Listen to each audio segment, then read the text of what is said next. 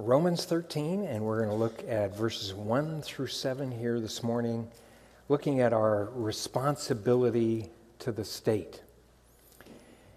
Now, this is a very important passage of Scripture because it gives the balance to the topic that we have just covered. At the end of chapter 12, Paul has been warning believers not to take personal vengeance against others who do them harm. And yet the natural question for a person when they hear that particular exhortation, that command given, they read, God is the one that brings vengeance, then the natural question is, well, then are we going to have to wait until the Lord returns before that judgment or that vengeance occurs? And the answer to that question is no. There are also civil authorities that have been tasked with that issue as well. And that's the balance here in the context. Now, many times when I bring up the issue of responsibility to the state, a Christian sometimes will respond to me by saying, well, do I have any responsibility to the state? I'm a citizen of the kingdom of God, so I have a higher calling. Well, yes, you do. That is correct. But you do also have a responsibility to the state. And that is what Paul lays out here in this text. So let's just read verse 1 of chapter 13. Let every soul be subject to the governing authorities, for there is no authority except from God, and the authorities that exist are appointed by God. Therefore, whoever resists the authority resists the ordinance of God, and those who resist will bring judgment on themselves. For rulers are not a terror to good works, but to evil.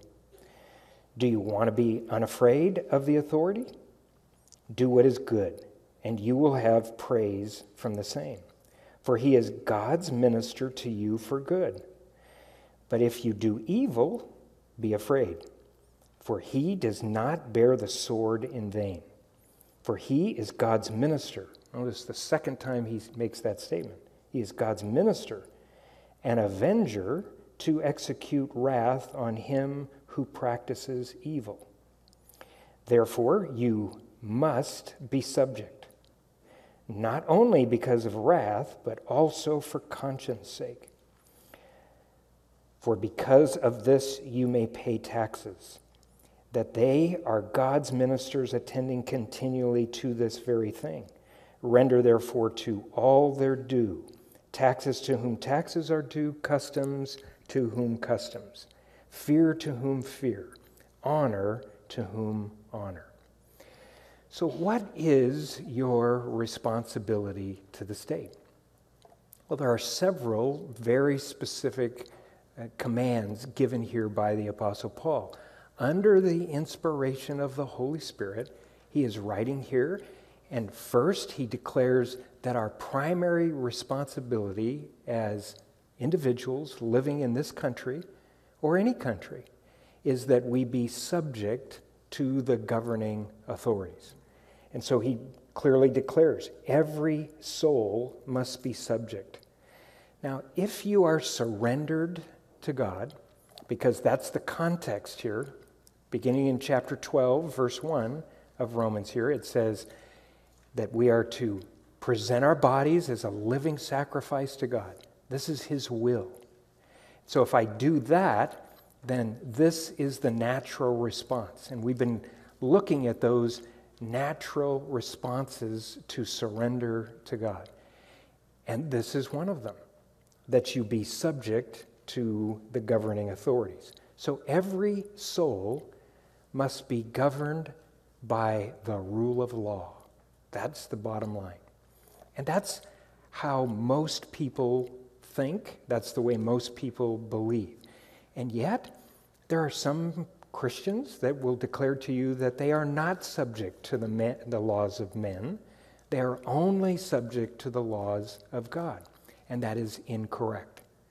The balance of that I will give in just a moment. but you are subject to the laws of men.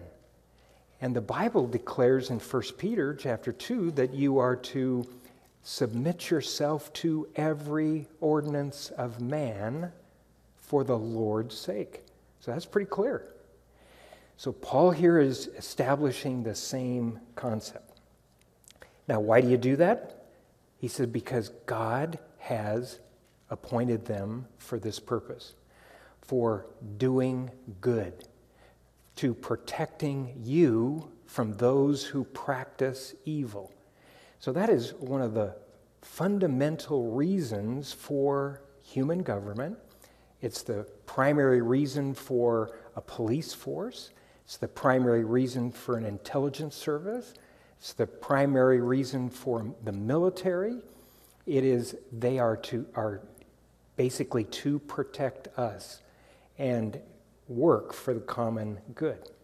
To resist authority is basically to resist God himself. So this is a very important statement here. And Paul makes that absolutely clear here. So lawbreakers basically are fighting against God himself. Now, Jeremiah, the prophet, when the people of God were taken into captivity, said this to them under the inspiration of the Spirit again. God told the people, "Seek the peace of the city where I have caused you to be carried away captive, and pray to the Lord for it. For in its peace you will have peace." So very simple exhortation, but he's saying, look, pray for the peace of your nation. Pray for the peace in your community. Pray for those governing authorities because they are there to protect you. And you should be very thankful for this. He says that they are God's ministers for good. Now, whenever this particular statement is made, many times a Christian will think in his mind, well, what about the evil authorities? What about rulers that are not doing good and are doing evil?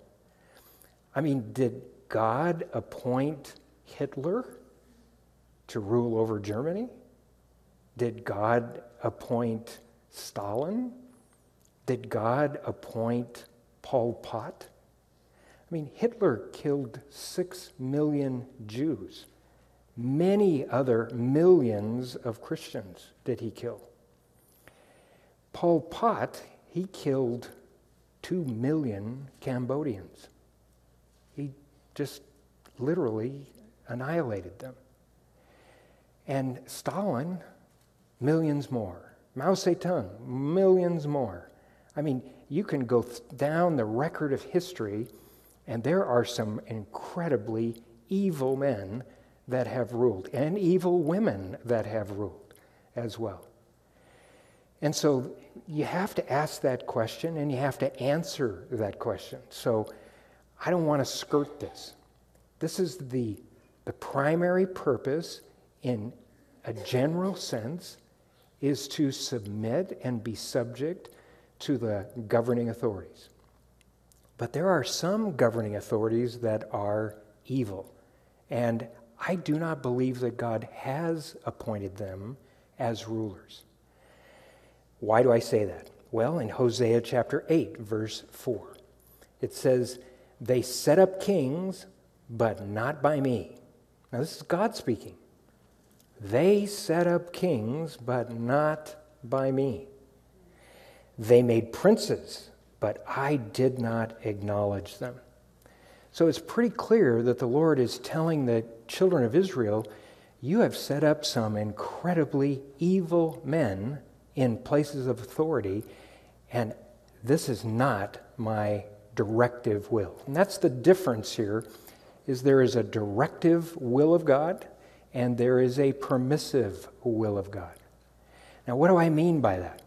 Well, there are certain things that God, yes, specifically directs.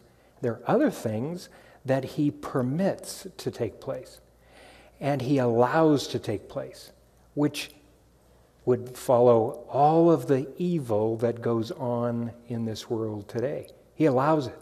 He does not sanction it. He does not want that to take place.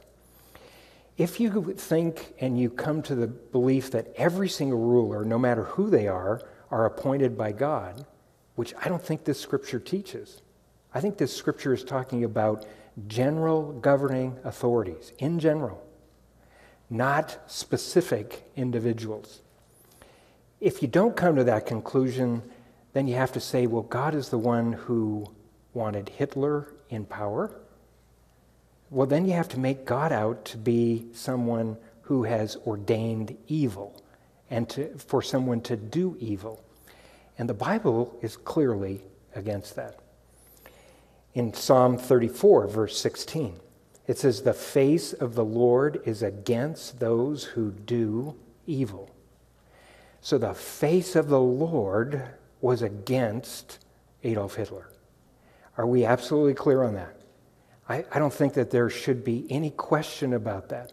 But not understanding the directive will versus the permissive will of God will bring you to a misunderstanding of this passage. Now, when you read this passage and you come to that conclusion, then you understand many other passages where God speaks about the reason and what results from men's rebellion against him. Let me read to you some of these passages. In Isaiah chapter 3, verses 1 through 5, here God speaks to the people and he tells them the reason why they're going to have foolish rulers overruling them and governing them. He says, "For behold, the Lord of hosts, takes away from Jerusalem and from Judah the stock and the store, the whole supply of bread and the whole supply of water, the mighty man and the man of war, the judge and the prophet and the diviner and the elder, the captain of 50 and the honorable man, the counselor and the skilled artisan, the expert enchanter. I will give children to be your princes, and babes shall rule over you." Wow, what a statement is that? He says you're going to have rulers that are they're going to act like children. They are going to be selfish and self-centered, and they're going to rule over you. Verse 5, he says, "The people will be oppressed, everyone by another and everyone by his neighbor," which means obviously that the ruler is not taking care of the common good, which they're supposed to be doing. They just allow basically anybody to do whatever they want. "The child will be insolent toward the elder, and the base toward the honorable." Now, next verse in Hosea 13:11. God said, "I gave you a king in my anger and took him away in my wrath." So here he is speaking about Saul, King Saul. And why did he give them this king? Because they had to be like all the rest of the nations of the world. They didn't want the Lord to rule over them anymore. They wanted a king like everyone else. And why did the Lord take this man away? Because of his rebellion and his disobedience to God. Proverbs 28:2. It says, "Because of the transgression of the land, many are its princes." Notice, many are the princes, many are the governing authorities. Why? When you can't keep somebody in office very long as a governing authority, it's because of the transgression of the land. Now, when you look at the end of the history of Israel, they went through ruler after ruler. Some were in power as little as 3 months. And so they were either assassinated or they were removed by either the Egyptians or the Assyrians or the Babylonians. So this is a reality. This is what the history of Israel was like because of the transgression of the people. So the Lord, in his permissive will, allows these evil people to rule because of the transgression of the people of the land. So this is, I believe, one of the most important concepts that a Christian keeps in balance as they look at this particular issue. Now, is there ever a time when you should resist your government and not be subject to your governing authorities? Yes, absolutely. And again, this is further balance to this particular passage. There are several reasons why you should not be subject to governing authorities and not submit yourself to them and seek to resist them.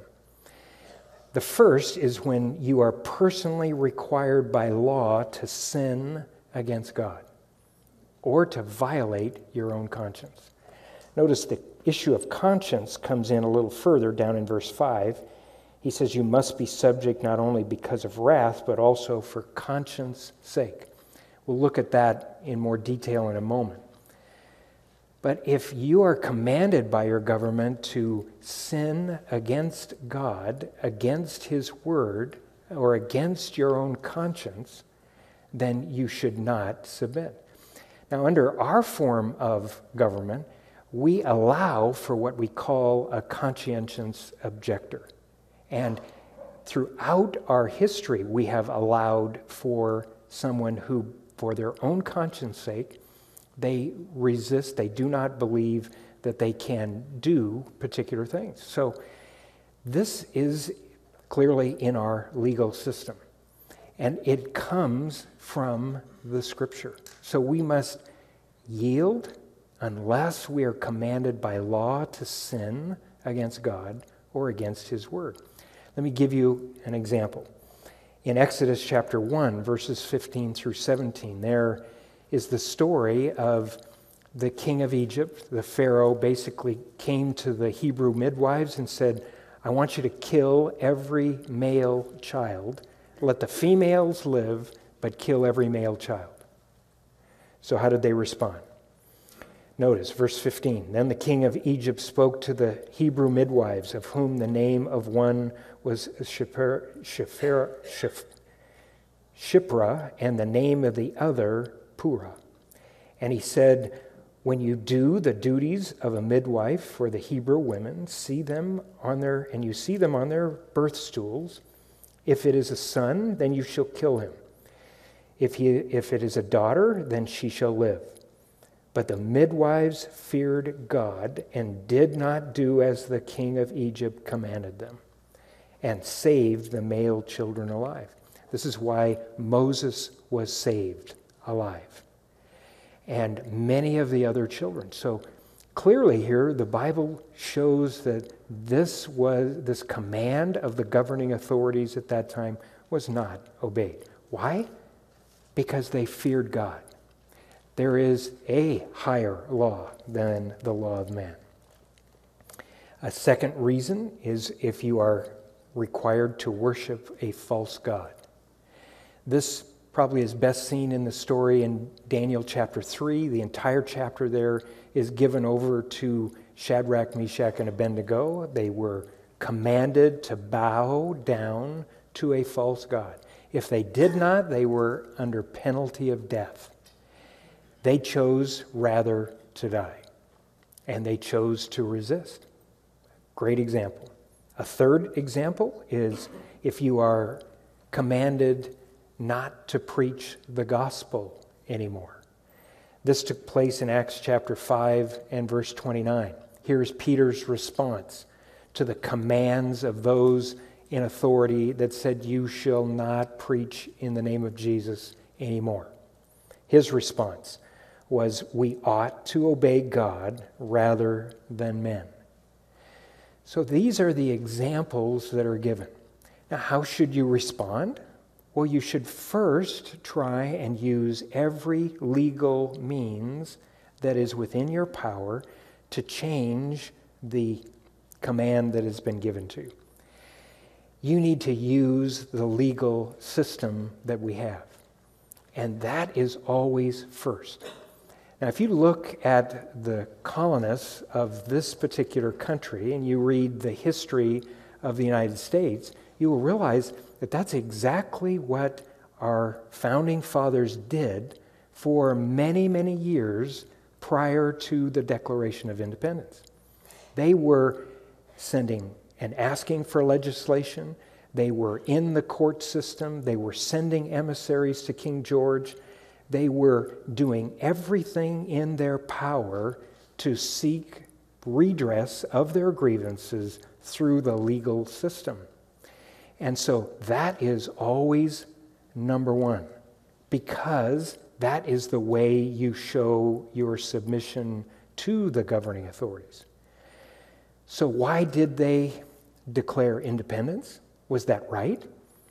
You will talk to Christians, some Christians that say it was wrong for them to have done this because it disobeyed this direct command here in Romans 13. I don't believe that that's correct. I don't believe that's correct because they had a right to declare their independence from England because of the many grievances that they had. Now, most of you from your history classes, you probably know about one of those grievances. It's called no taxation without representation. That was one of 27 grievances listed in the Declaration of Independence. When's the last time you ever read the Declaration of Independence? I hope that you read it on a regular basis. It's very inspiring. It really is. It's inspiring in the sense of giving you an understanding of the balance of this concept. Now, if you go through those 27 grievances, you will find that they declared independence because the King of England sent troops to be quartered here in our country in peacetime to control people and take away their rights. Then we have what's called the Boston Massacre. That was only one of the more important killing of people with no redress, no justice. I think there were 2 individuals that were convicted of manslaughter for that killing of the 5 individuals in the Boston Massacre. And you know what they got for punishment? They didn't go to jail. They didn't get anything but a brand on their hand, a branding that they were a manslayer. That's it. And let go. As you look at these grievances, you realize that they continually sent letters to King George. He refused to pass any laws that would protect the citizens of this country. He impressed and took citizens of the United States on the high seas and forced them to go into the British Navy to fight against the people here in this country. And so basically he generally oppressed this country. So this is the reason why the colonists declared independence, which was a right thing to do, because of the complete disregard for the common good of our country. And so this is a balance that I think is so important to see. Now, the second thing that Paul describes here in verses 3 and 4 is that he says you must be subject to governments, to governing authorities, because they protect you from evildoers, those who practice evil. Now notice that he declares that in the end of verse 4, that they are God's minister and avenger to execute wrath on him who practices evil. So people that are living in our country who practice evil, well, that's why we have a government. That's why we have governing authorities. That's why we have a police force. That's why we have a military. Because they are established to protect us from those that would do evil from within and those that would try and do evil to us from without. And if you're a pacifist and you say to yourself, well, we don't need a military. Do you know the first thing that would take place if we disbanded our military and just took all of our weapons and burned them? We would be overrun. We would be taken over. Because there are people that would love to do that are evil rulers. And so that's just not reality. And that is why God set up human government. And so this is what gives a police force the right to deadly force. This is the reason why we should have the right to capital punishment. This is the reason why we could and should wage a just war.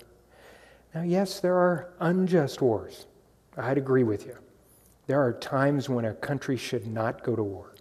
But there are times when a country must go to war. There is a necessity, I believe, for capital punishment. And there is a necessity for deadly force as well. Notice, he says here that this individual, in the middle of verse 4, he is God's minister, an avenger to execute wrath on him who practices evil. You can't say it any clearer than that. Now, again, there are those believers that say, you know what, we should not have any police force, we should not have capital punishment. That is so cruel, that is so barbaric, we should never have such a thing.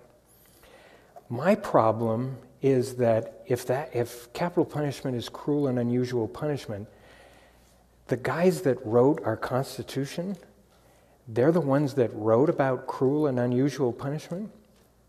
They didn't think capital punishment was cruel and unusual because they're the ones that put it in our laws. And then, yet there are those that say, well, this is a violation, Steve, of the 6th commandment, thou shalt not kill. But that is a misunderstanding of Scripture. That commandment actually is, thou shalt not murder. It has nothing to do with civil justice.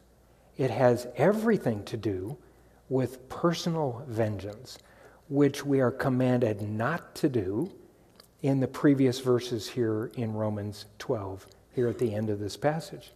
So the balance here is very important. If you don't see these passages in the context, then you will misunderstand them. There is a big difference between murder and the justice of capital punishment. A big difference between a personal act of revenge out of hatred or greed and civil justice, which is motivated by righteousness and the protection of our society.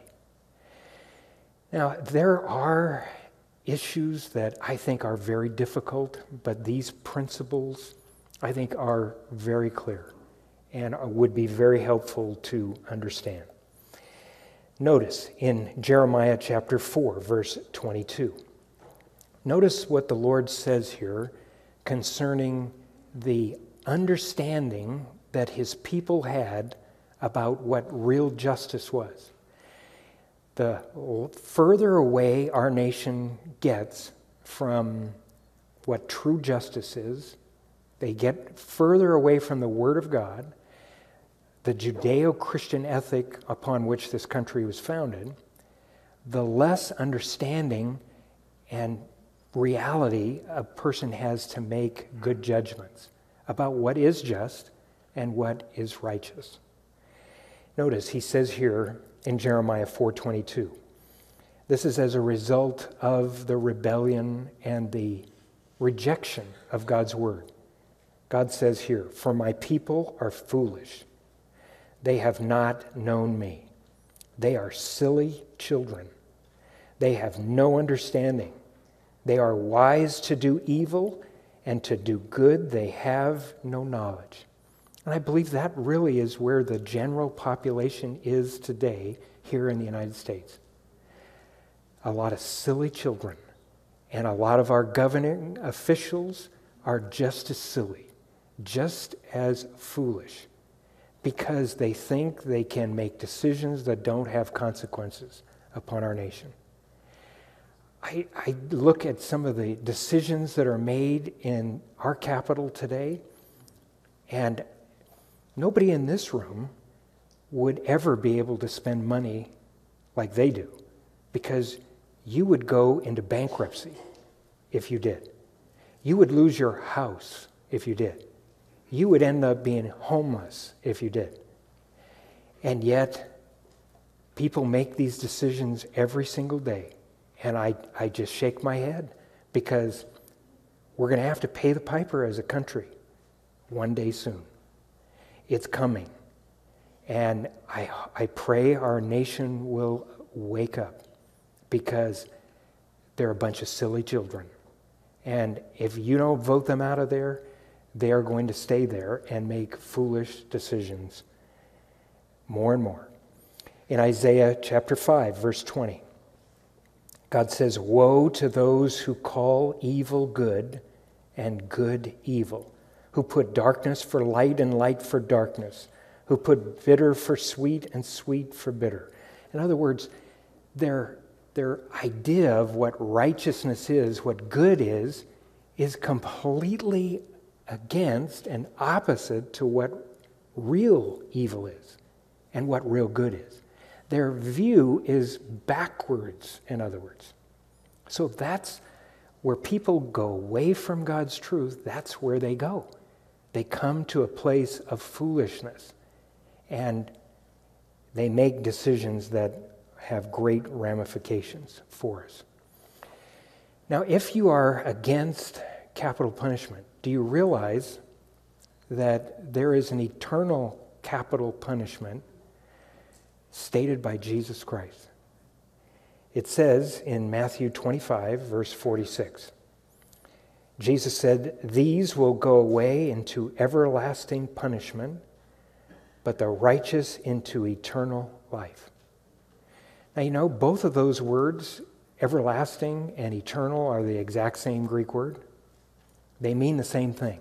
If you believe that there is eternal life, then you have got to come to the conclusion that there is everlasting punishment. And, you know, people always say, well, Jesus, he's so nice, he's so loving. But Jesus is the one who said this: there are two ends. There is a resurrection of the unjust and a resurrection of the just. There is a resurrection to punishment. There is a resurrection to eternal life. And so you get to make that decision which resurrection you will be in. But those are the only options. So if you're against capital punishment, then you have to be against the eternal capital punishment that God states in His Word. If you say, well, I don't think we should ever go to war. I don't think we should ever have a military. Do you realize that the Bible calls Jesus a man of war? It says in Revelation chapter 19, verse 11, John said, "I saw heaven open, and behold, a white horse, and he who sat on it was called Faithful and True. In righteousness he judges and makes war." You see, the first time Jesus came to this earth, he came in humility. The second time he comes to this earth, he is coming in righteousness to judge and make war. And he is going to set up his kingdom here upon the earth, and the Bible says that he will rule this earth with a rod of righteousness, a rod of iron. And anybody that violates that will be dealt with swiftly. So you need to have this balance in your thinking. Don't be swayed by the common culture today and by the mores and the values of our society today. Let your thinking be governed by God's Word. When I first came to Christ, I was a pacifist, a complete pacifist. As I read God's Word, I came to realize I was wrong. And this is a righteous, right thing. We need it if we are going to live in a civilized society. We must have it if we are. Now, the third issue that Paul brings up here is in verse 5. He says, "Be subject for conscience sake, not fear." Now, this is a very important principle because your conscience is what motivates you to live by a higher standard than the law of man. The law of God is a higher standard, and your conscience should be the one motivating you to do what is right.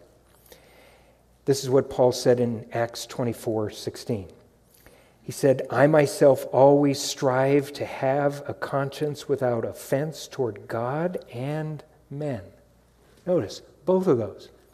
I want to have a conscience void of offense toward God and men. Now, this is an essential thing if we are going to be subject to governing authorities. I've got to be governed by my conscience. And my conscience, many times, is what tells me that I am not being subject. I am not subject to the governing authorities. Now, probably the best way to understand this is a simple illustration that probably every one of us in this room has had occur to them. You're driving down the freeway, you're driving a little fast, and you're looking in the rearview mirror constantly to see whether the CHP is behind you or not.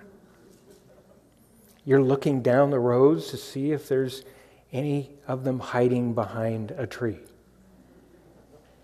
That should tell you right off the bat you're doing something that is against your conscience. Now, I remember one time I was driving down the road, probably 75 miles an hour at least.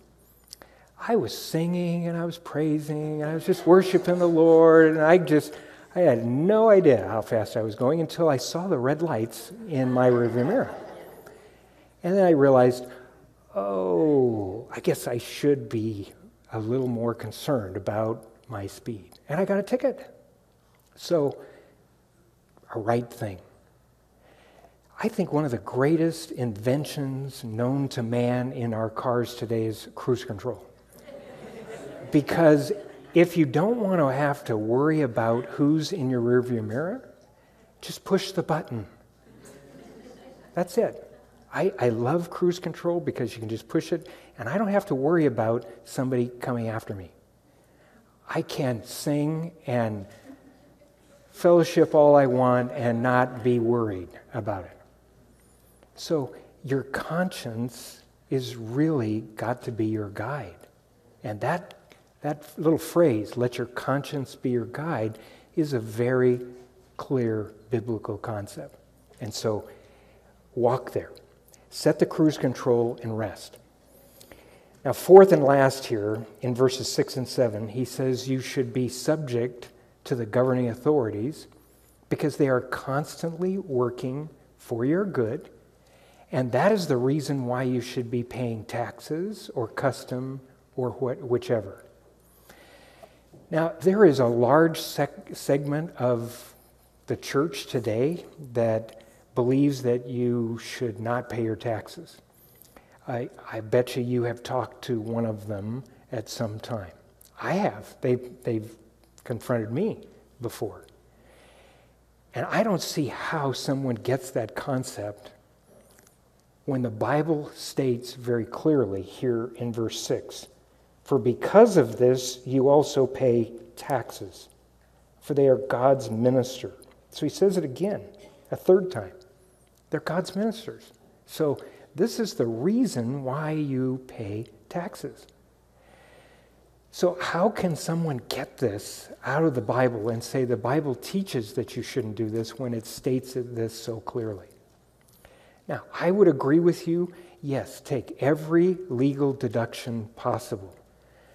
But after that, you need to pay your taxes. And you need to be honest on your taxes. Because do you realize that Jesus paid taxes? Very clearly.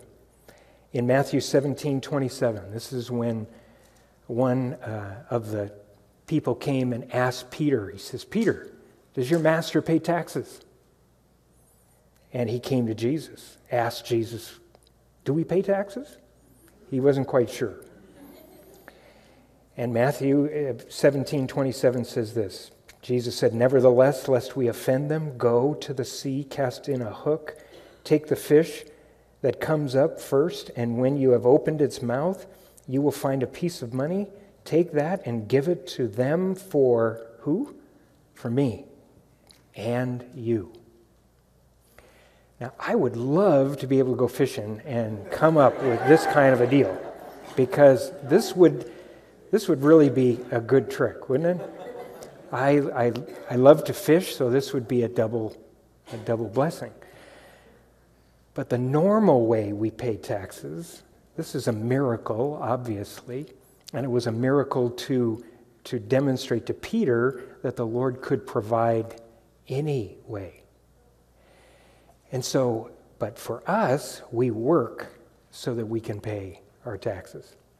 And so when a person is violating that and not paying taxes, not paying their employees' taxes, let your conscience be your guide. It's something that will come back to bite you one day. I believe that this is the reason why we are to pay our taxes, is to support those that are taking care of us and protecting us. And I sure am glad when we have had to call the police at our home or at this church, most of the time they are here within 2 or 3 minutes. And I'll tell you, if you ever have the occasion to call the police and they come, you're going to be awful thankful you paid your taxes, because they're going to protect you. And I hope that you realize that. This is the same reason the Bible gives for supporting the church as well. Because just like governing authorities are continually about taking care of the important things for the common good of our nation and our community, so there are people that are working continuously for your spiritual good as well. A very interesting passage in 2 Chronicles 31, verses 4 through 8. I'll just read the first verse. He says there, "Moreover, he," referring to Hezekiah, "commanded the people who dwelt in Jerusalem to contribute support for the priests and the Levites, that they might devote themselves to the law of the Lord." And that is the purpose. That is the reason. So this particular principle as well was taken into the New Testament in 1 Corinthians chapter 9, where Paul explains the reason why we should support our local congregation and a local church. So I hope that this gives you balance in your mind. And if there is a redress of your problem, your issue, go through the legal channels to do it. If not, and if you are commanded to sin against God, against your own conscience, do something that is directly contrary to God's word, then you are responsible to the Lord not to do that. Amen. Let's go to him in prayer. Father, we ask that today you would, Lord, give us a heart that has a true balance of understanding these passages. And Lord, we ask that you would give us a heart and a willingness to be subject to the governing authorities. Lord, I pray that you would help us to pray for them. Lord, help us to vote, and to vote with righteousness in mind, and what is truly right for our nation, what's best for our community. And Lord, I pray that today, Lord, you would touch the governing authorities of our land. We take this opportunity and we pray for our nation. We pray for those that are making the laws. And Lord, I pray that you would bring conviction upon their souls, that you would show them the foolishness, the silliness of the decisions they have made to this point. And Lord, I pray that you would turn them around. And if not, Lord, we ask you to remove them. And Lord, we pray that our nation would awaken to what is true, what is right, what is just, what is righteous. And Lord, I pray that you would help us to be that influence in our families, in our workplaces. Lord, help us to speak up for righteousness and for truth, for what is just. Lord, we believe you to do that. And if you're here this morning and you don't know Christ, you're not a Christian. You've never made that commitment to surrender your life. If you want God's governance in your life, then you need to submit to him. You need to first bow your knee to him and receive Christ into your life personally. You do that through prayer. You do that by just asking. Jesus promised, he said, if you ask, it will be given. So if you want forgiveness of your sins, just ask him this morning. If you want Christ to rule inside of you, ask him right now. Let me lead you. Let me lead you in prayer. Just say these words to the Lord in your heart. Just say, God, I am a sinner. I have broken your law. Forgive me. Jesus, come in. Take over my life right now. I want you to govern my life. Did you just pray with me? If you did, I want you to acknowledge that you prayed with me by just lifting your hand here. Simple acknowledgement. Yes, Steve, I prayed with you this morning. Anyone here? We'd like to pray for you. Father, we give you praise today. We thank you for, Lord, your leadership, your guidance, your direction in our lives. We surrender to you this morning. In Jesus' mighty name, amen.